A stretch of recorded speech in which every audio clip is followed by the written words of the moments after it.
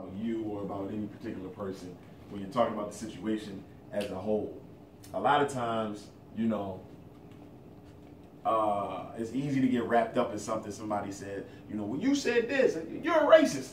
You know what I mean? Whereas like a lot of times, and you won't even understand where they're coming from or whatever the case may be, but you don't know what their mindset is, what they're thinking, what they're going through.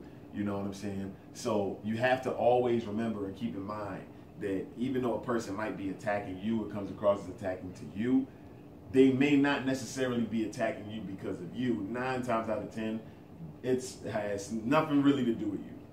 On some level, it's because of something else that they might have been dealing with or whatever the case may be. So, or even if it does have something to do with you, it might be coming out this way for a reason that doesn't have something to do with you. Maybe you said something and maybe you really said something they didn't like. You might have said the wrong thing.